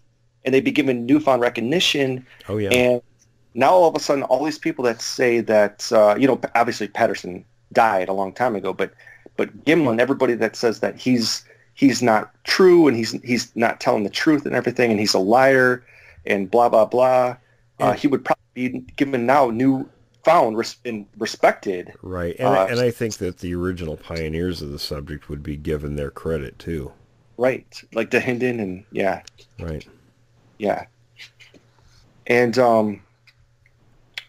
also I was going to ask, too, speaking of scientists, do you know of anyone who that maybe you or that you've met directly or just read or heard about that have examined evidence at one time who believe in the subject but are perhaps reluctant to speak out about it? I know that you from the government.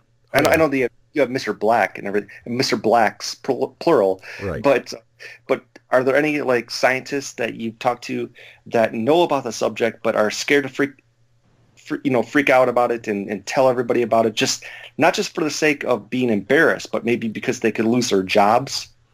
Yeah, and I actually have a few. I'm thinking 3 specifically off the top of my head. There are a few more, but who are involved and will examine whatever I bring them and give a good solid opinion on that evidence. In fact, I've got stuff going to 2 of them currently. Oh no, all 3 of them actually. Let me think. No, 2 of them. 2 of them. Interesting. And that just makes you wonder too that you know of 2, but there could be a lot of people out there as well, other scientists out there as well that are in the same position. Yeah, I would. Where they probably know something. I would actually love to have scientists become involved. I mean, on a confidential basis, because I know it's very tricky for them in their professions to get caught up in something that could end their career. But if they're willing to look at evidence that we have, then by all means, we totally. And like I said, I have several right now. We do work on a very confidential basis. So, but they're very open-minded. And they're very willing to look at stuff. Yeah, it is kind of very optimistic that there is that group of people out there that are willing to take the evidence seriously, even if it's confidentially. At least they can talk to us in secret and share information and so forth. Yeah, I mean, it's nice to have, and even our forensic anthropologist, I'm not going to mention his name because I think he wants to keep his name out of stuff for the moment. He used to work with the court systems here in the Bay Area, so, I mean, he was really in a position then. It's a little more lax for him now, but when he was here, I mean, you could imagine the credibility issues if somebody, when he went to court to testify about some scientific work that he had done, the opposing side would be totally shoot him down and he would never work again, but in a court case. But like I say, he's out of that system now. But he used to teach here also. That's the one I mentioned. He when he contacted me, he listened to a few of the shows or interviews that I had done in the past, and he was impressed with the work, which was knowing the guy and how brilliant he is. It was quite a compliment, and he said that the show Finding Bigfoot, he used to play that for his students occasionally at the college and tell them that was an example of bad science. That's hilarious. He's actually a pretty hilarious guy too, but really brilliant. It's going to be really fun to have him on next week. So you mean the show Not Finding Bigfoot, right? Right, correct. Yeah, he said he used to use that as an example of bad science for his students. Yeah, because the thing I always say about that show is that that they're never going to find Bigfoot, because if they ever did, that show is shot in advance, so there would be news about it beforehand. So that when you're watching the show, you're not going to find Bigfoot, because if you are going to find Bigfoot in that show, it would have been reported in advance. Oh, yeah. So the whole show doesn't make sense to me. But anyways, but the other thing too, though, about if Bigfoot were discovered tomorrow, I think that there would be, in it probably a good way, well, good, maybe some bad ways, but there would probably be, in a good way, a lot of new Hollywood movies and also horror fiction novels. Oh, yeah.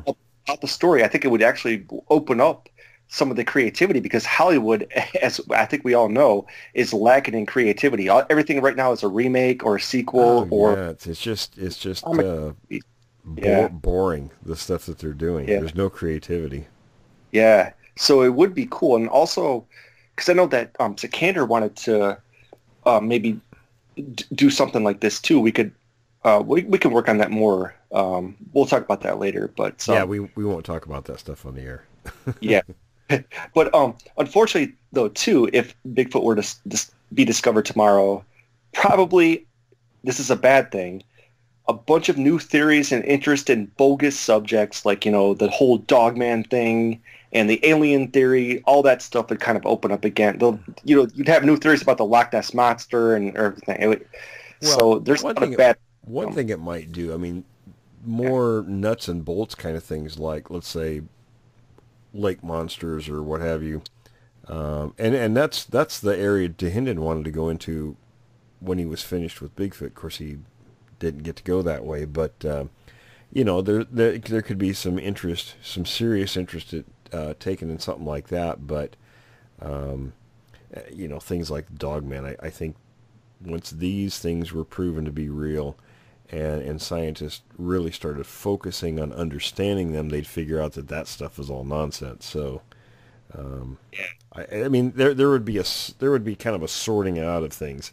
Of course, you'd have the crowd that says, well, look, if these things are real, then all this other stuff's got to be real. But I think that would fall by the wayside fairly quick. Yeah. And I think we covered this before when we were talking to Tom, but there were some people that were saying that some of these quote-unquote unfound species, such as Sasquatch, might go extinct before they're ever discovered for scientists.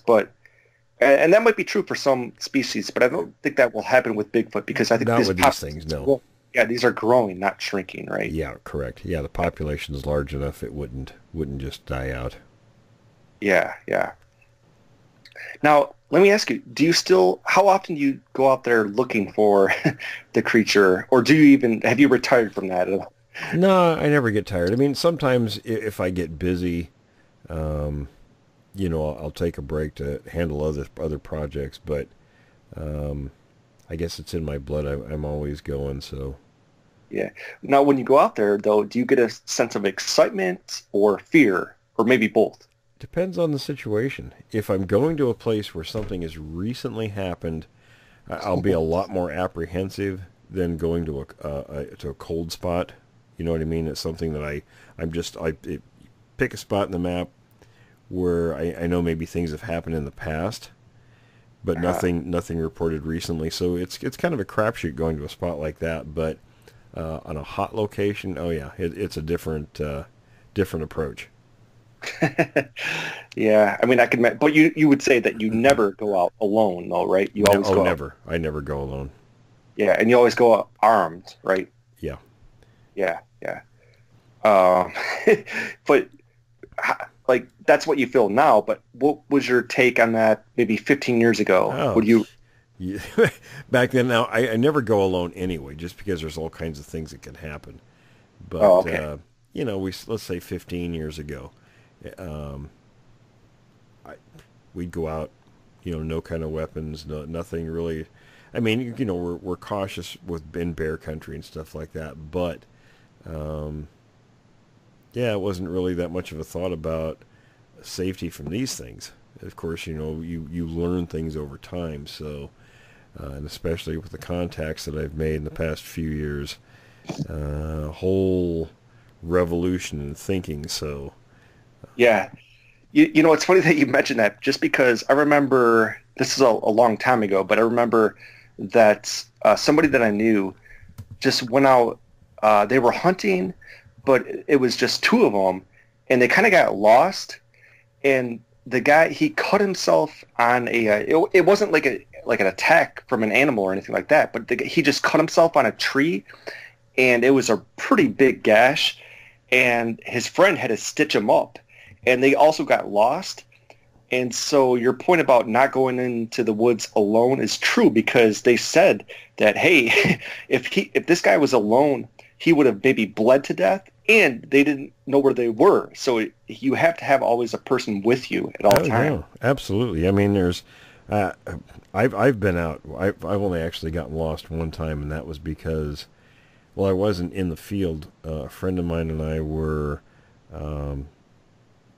looking for chanterelle mushrooms, and the whole day was my wife wanted to make some spaghetti, and I told her, oh, I can get fresh mushrooms. So we decided to go looking, and you could sell them also. They were a nice little source of extra money. So a buddy and I were up in the mountains, and I had my nose to the ground looking for these patches, and we'd actually gotten a couple of small ridges farther than I thought we did. And so when I decided, oh, I guess we better figure out where we are, I was getting hungry or something, and I said, oops, I don't know where we are. And it was in a thick forest. There was no visibility anywhere except for the few trees ahead of you. So and it was funny, my friend, he just gave up. He sat down and he was crying. He was gonna commit himself to just knowing he was gonna die and everything. And I looked at him, I said, I'm hungry, I'm finding the car. So I found a little stream, and we followed the stream down and hit the road, and you know, we had to hike a couple extra miles to the car, but you know, I had food in the car, so I was getting my stomach taken care of. So Yeah. Yeah. but it's just a matter of paying attention and Yeah. Yeah. Interesting. Yeah. Hey, now, have you heard about, this has come up in the news recently. You know, I don't know how true this is, but there are people out there saying that the Tasmanian tiger still exists, and there are people out there saying that they're going to discover it. Have you heard about that? I mean, are there any comparisons between the Tasmanian tiger and this creature? Have you heard of that at all? Yeah, I've seen some things on it, and I suppose it's possible. Yeah. You know, because Australia is a big place, and you know, they don't go out searching a great deal of it. Yeah. But so, I mean, that's something like that's possible. I mean, they do know that it lived. It wasn't that long ago that it supposedly died out. Yeah. The Sasquatch is something different, though. That's a different different type of subject. Yeah. I mean, because everybody knew that the Tasmanian tiger existed at one point and then it just went extinct. Mm-hmm. And now people are saying that, oh, well, now it exists again. But the Sasquatch was never officially recognized as existing. But I think in a lot of ways, it's way more prevalent than the Tasmanian tiger. Well, I think what happened with the Sasquatch, and we've talked about this, is it's been such a long time period between the time that our ancestors knew for a fact these things were real and had a lot of dealings with them, and not good dealings. And I think that they, at one point, believed that they were extinct. So as a species, we collectively forgot about it. Yeah. And we talked about these little fairy tales from in Europe and places like that that have this common theme. In fact, you can watch kids' movies, and there's the common theme exists in these kid movies today. Yeah. I think those are nothing more than echoes of those memories. Right. Right. So we're looking at something now that's going to be the reaffirmation of discovery. It's not discovering these things; they were discovered. Humans knew about them intimately, and it's been such a gulf of time since they felt that they were gone, probably by their hands, and now that we don't have any memory of that anymore. Yeah. Yeah. Absolutely. And you could equate that even to the stone structures we find from civilizations around the world. That everybody in the world has a theory about, but nobody knows for sure what those civilizations were like that made those things, because it's been such a gulf of time. Right. And it's all been forgotten. Right. Like, and also the pyramids, the Egyptian pyramids. And the South American ones. Yeah, exactly. Yeah. Yeah. So I think those are good comparisons. Yeah. Yeah. Okay. How much time do we have? We got about 10 minutes. Oh, okay. Okay. So I was just going to ask, how has the internet changed things for you in terms of your research? I mean, obviously networking is good for you. I mean, hey, you and I wouldn't be talking to each other. Oh, yeah. No, it does. It does help in terms of connecting with people. And I get a lot of people sending me things, good, solid information. Some bogus stuff, that and it's easy. I've sent you things that I felt was fake, and the reasons why.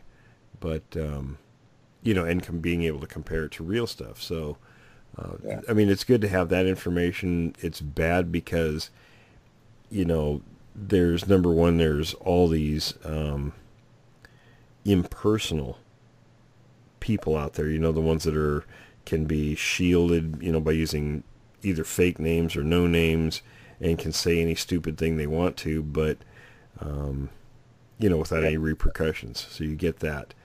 There's a flood of information out there that we used to use to hold back and to gauge the authenticity of a story. So all that information's out there, it's good and it's bad. Yeah. There's everybody's opinion under the sun is out there that colors a lot of the subject. There's stuff that was proven to be wrong, and periodically those things get put out there again. And a new generation of people gets kind of suckered into that stuff. So, there's pluses and minuses. You just sort of have to keep your head down sometimes and keep forging ahead. Yeah. One of my favorite scholars of all time, who I used to talk about in my classes, is Neil Postman, who was a professor at New York University. And his famous book, well, he's got a few famous books. One of them is called Technopoly. And his idea of Technopoly is that we deify our technology. And what he says is that, hey, technology is good.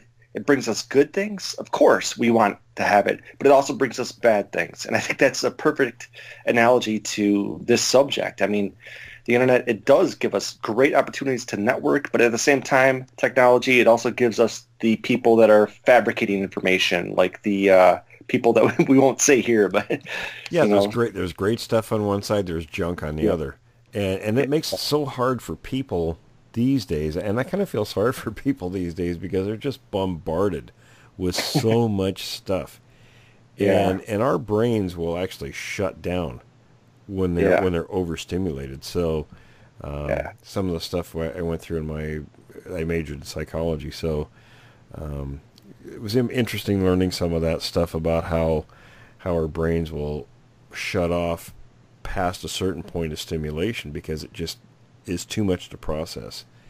Yeah. And when I grew up, of course, we didn't have all that, so it was, your outlets were in other areas. So but people are bombarded with so much stuff, and they're not willing to read a great deal or really dig into stuff. It's kind of this surface stuff, very very shallow information, and people will base their beliefs on very shallow things that are out there, and that's kind of unfortunate. But for those people who are willing to take the time and really dig into stuff, in terms of this subject, there's a wealth out there. Yeah, yeah. You just have to kind of understand what you're looking at. Yeah. Now, on a personal level, go back maybe 5, 6, 7 years ago, or maybe 10 years ago, and look at now, 2019. Has the internet, do you think, has it kind of, not to say that it ever was lacking, but has maybe the internet reopened or sparked your enthusiasm in the subject again? Not to say that it was ever lacking, but has it kind of given you new, a shot in the arm? This is what I love. This is what I want to do, type of thing. I say it's better now than it was, say, 10 years ago. Yeah. It's a little easier to find things. And of course, there's more people putting stuff out there. Like, I don't know, to give you an example, Mike that we had on last week. I would have never known what he had. I mean, he might have said something, and it was on Facebook, but he put some of his pictures up there, and I thought, oh, now those are interesting. So I was able to easily send him a message. He responded back, and then, of course, we did the show with him. And I've been sending him, I sent him some photos. I'm sending him a book, and want to keep in contact with him. So it's a great way to make those kinds of connections. Yeah, yeah. And I mean, your overall enthusiasm, because I know there was a long time that we've talked about before, but I mean, it was a long time since you saw one of the creatures before, and then I think you said that in the 1980s a little bit, or for a while there, I'm not sure what time period, but for a while there you kind of lost interest a little bit, and then you kind of gained interest a little bit, and now I think it's back into peak form. Yeah, there were time periods when, because of the information available or making the contacts with people was very limited. So when we had the PCSIT back in the 80s, actually before that, I guess the gap between the two incarnations, I had some periods. Of course, I was in the military and stuff, so my time was very limited. Very limited as far as what I could do. My attention was very focused, but there was a time when I sort of didn't think about it much. I mean, every once in a while, you get out in the forest someplace, driving through an area, and it just kind of out of nowhere sort of grabs me, But like last year, we went to New Mexico, and on a week's vacation, and driving through northern Arizona, that's fairly heavily timbered. I wanted to stop the car and get out and trudge off through the forest looking. Yeah. But yeah, these days, I mean, with the faster connections and meeting people online, it does give me an advantage in terms of field work and things like that. Yeah, because now, I mean, definitely you have people like me, but also everybody in the JRG that are supporting you now and helping you and everything. So I think that's a huge help. Yeah. Yeah. So, hey, just a couple more questions. Sure. Here. Okay. So here in Florida, we hear about the skunk ape a lot, and I know that there are different types and everything of the creature, but the skunk ape, or what they call a swamp ape, in some places in the Everglades, they call it the swamp ape. Obviously, it spends a great deal of time in the water, and maybe arguably it maybe lives in the water for most of the time. In the Pacific Northwest, out there you're in Northern California, but also in Washington, have there been any reports in the Pacific Northwest of them living in lakes or swamps in the area? Well, not living in them, but around them. Oh, really? Okay. Oh, yeah. That's interesting. See, those kind of places are a draw for all animals, so it's a great source of food. Okay. I never heard that before, though. I thought that was just kind of a Florida thing. Oh, no. Okay.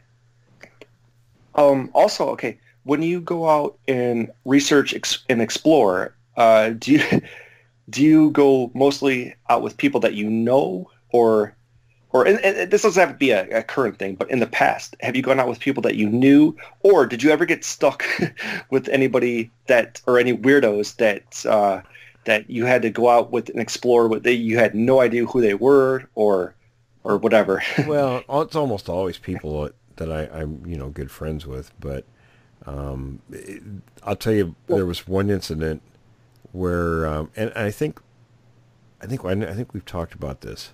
Because I was thinking about mostly like if you ever had to go out with a TV show crew or something like that.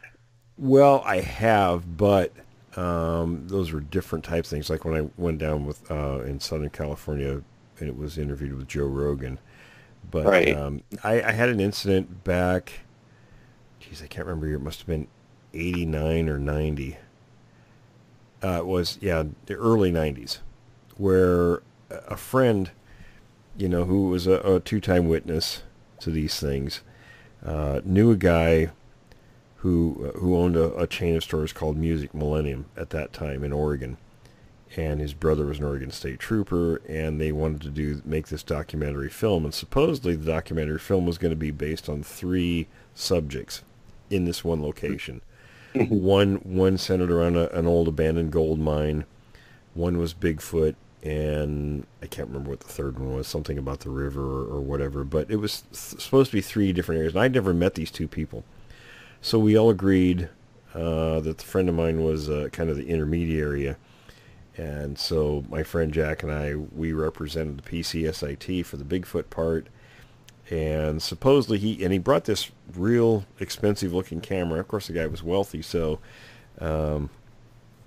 we waded the river, mid chest deep to get into the area. We hiked up in there cross country, and he was doing filming, and I can't remember the reason we came out, but we were going to go in again the next day and do a little more thorough search of the area, for the gold mine and things like that. Well, we decided to go down on we didn't have any drinks.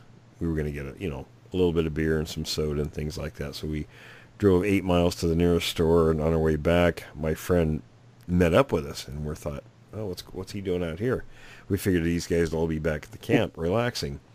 And he says, well, these guys, they lied. Then they were gonna pay us each like $100,000 and all this stuff.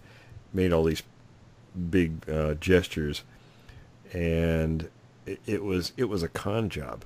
He told us he found out that they wanted me to lead them up and so he could film a Bigfoot, and then they were going to just cut us out of everything, and he wanted to give us a heads up. So it ended up those guys apparently figured out what was up with him leaving the camp, and they took off, which is a good thing, because I would have taken him up there with that knowledge, and I would have ducked out and lost him. I would have left him up in the wilderness. I'm serious. I would have done it. But, I guess you learn the hard way. You people come to you and they tell you these things on the surface, and then you find out they're scamming you. And of course, I've had that happen after that, but we won't go into that either. But it does happen on occasion. Yeah, that's interesting. So I think we're probably out of time now, Brian, right? I think we're just about up on our time. So go ahead and give out your email address again. And folks, next week we have our forensic anthropologist on, and a witness from northern BC, the one I've talked about, who they were so far away from human access to that area. They drove 2 hours to the helipad. They flew another 60 kilometers to the work area, and he had a really interesting encounter there. And I'll have Dan go through that a little bit. Some of the pictures I'll post when I post it to YouTube. I'll put some of the pictures on the video, but that should be a very interesting show. So anyway, if you've got questions for an anthropologist, send them to Brian, and we'll be sure to ask him. We'll bring those up next week. So Brian, go ahead and give out your email. Yeah, so the address is just orlandooutsider@yahoo.com. Orlando Outsider, one word, at yahoo.com. And remember to subscribe on YouTube. Absolutely, and be sure to stay tuned when Brian and I are finished. Each week we're going to have a narration of an interesting story by Jim Sower. So when Brian and I are finished, be sure to stay tuned for that. Yeah. So Brian, awesome as always. Great chat. Yeah, definitely. We'll definitely pick it up next week. Yeah, next week will be an interesting show. So folks, join us again next week. Okay. This story comes to us through the courtesy of Bigfoot researcher and author William Jevning, narrated by Jim Sower. This story is from Rich Grumley, who was the director of the California Bigfoot Organization. In 1980 through 1981, I was working as a security guard on a high-tension tower project here in California. I met a man who was a cat skinner operating a bulldozer, leveling off the pads where each of these high-tension towers was to be placed. I noted he had on his pickup truck 25 to 30 decals from places he had been hunting, and introduced myself.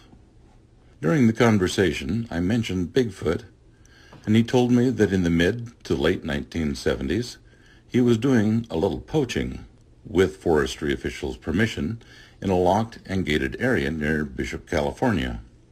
They had given him a key so he could go in any time he wanted. This particular time, the gate was still locked, as it always was. He let himself in with his four-wheel drive pickup to the area known as 4 Points.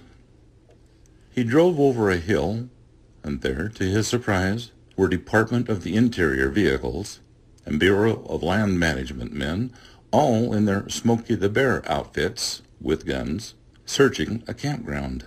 The hills, mountains, roads, etc.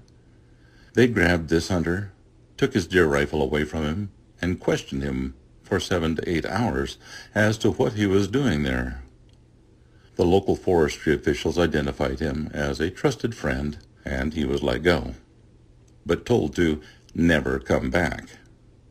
He had determined during his interrogation that the reason the BLM and Department of Interior were there in force was that a Bigfoot creature had gone through there the day before and had turned over a large trash container of the type you find behind large department stores, dumpsters, that no man can even begin to move, and had killed several people. Over the years, the story was passed through several people, in fact, quite a few Bigfoot researchers, but no one was able to come up with one single clue.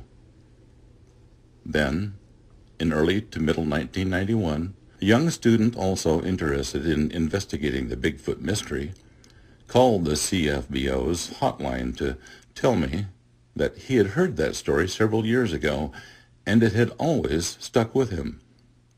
He went on to relate that when he was doing some Bigfoot research in the town of Bishop, California, Inyo County, 1989 through 90, he met a former policeman who said he was on the Bishop police force in the mid to late 1970s.